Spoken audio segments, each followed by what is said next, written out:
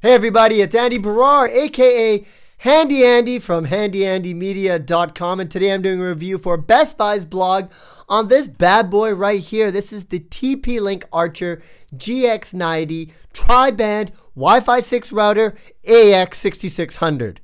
That's a mouthful, and I'm going to explain everything about what that means. So if you're in the market for a new router, you want to get a better internet connection, and you're a hardcore gamer, you're going to want to watch this review. So sit back, relax, and cue in that Handy Andy intro. So first things first, let's start with the design of the GX90.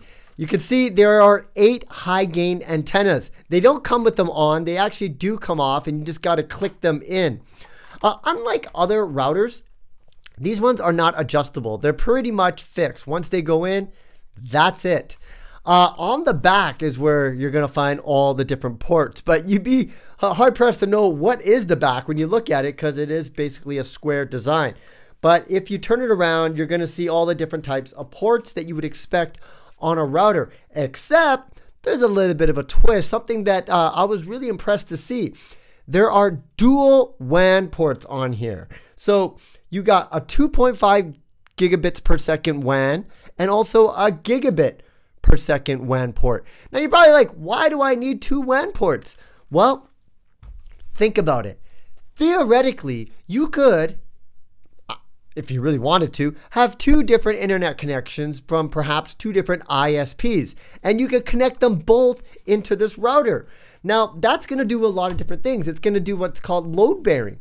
So you're going to be able to share the load of all the different internet traffic on those 2 different internet connections. The other option you could do is basically have it as a backup. So in the event that one of the networks goes down, you have a backup, so it's not going to affect your gaming when you're playing online games. You have that redundancy for your internet connection in place. In terms of the setup, everything happens through the TP-Link Tether app. So you have to download that on your smartphone, or you could actually do it old school on the desktop, but I use the TP-Link Tether app, and I gotta say, man, as somebody who, used to install routers way back in the day, it has gotten so easy. And my family still tells me to come over to install like new wireless products, and I'm like, just download the app and follow the instructions, because that's exactly what I did. You do have to set up a TP-Link ID, so you have to create an account.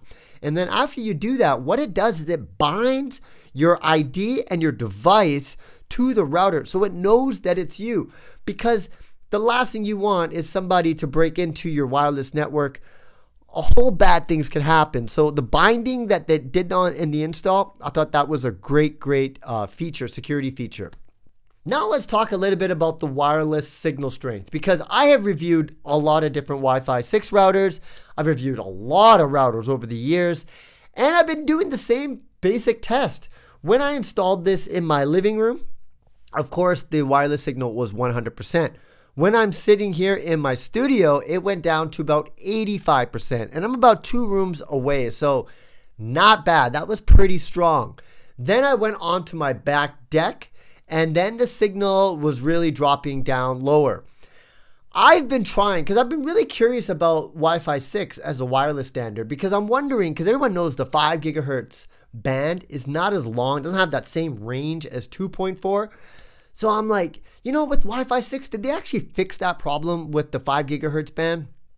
I don't think so, because I took my phone to my back shed, which is way on the other side of my property, and I have a pretty big lot.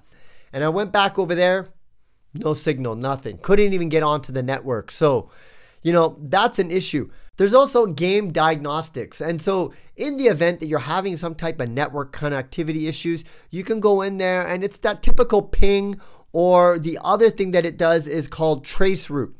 And so I use the ping feature, and it just tells you the milliseconds of the low, high, and medium of your milliseconds. So you have to have a little bit of technical experience for wireless connections, but those features, typically with gamers, they are pretty geeky, so they understand this kind of stuff, and they have those features inside.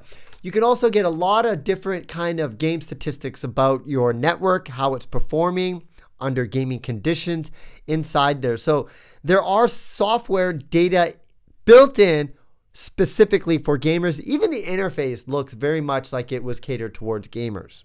So in short, you know, with the popularity of online gaming, with the introduction of Wi-Fi 6, it was only a matter of time before we saw a Wi-Fi 6 gaming router, and the TP-Link Archer GX-90 AX6600 tri-band Wi-Fi router is just that product.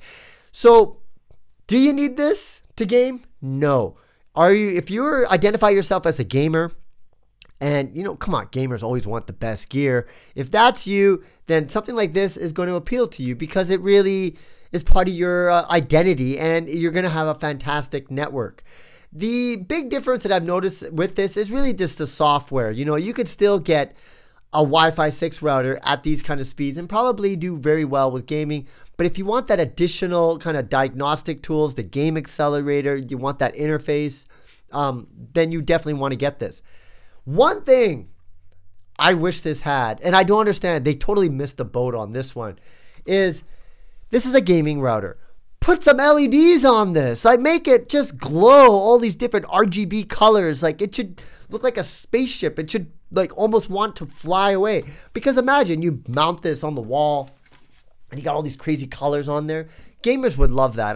You know, TP-Link, this body, actually, they've used this body before in a previous model. So they really just fixed under the hood. They didn't really do any kind of additional designs for the body of this router. And I would have loved, you know, give me some put some LEDs on this, please.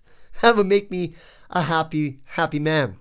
Well, I hope you like this review of TP-Link's Archer GX-90 AX6600 tri-band Wi-Fi 6 router. Breathe. If you have any questions, please leave them in the comments below. If you like the video, hit that like button and subscribe to this channel. You can find more information about me at my website, handyandymedia.com. I also have a YouTube channel as well. So if you're into like DIY kind of stuff, life hacks, tech hacks, and product reviews, go ahead and subscribe to that as well. Once again, my name is Andy Barrar, Handy Andy, the DIY tech guy, the handyman of tech, signing out. We'll see you again next time. Bye for now.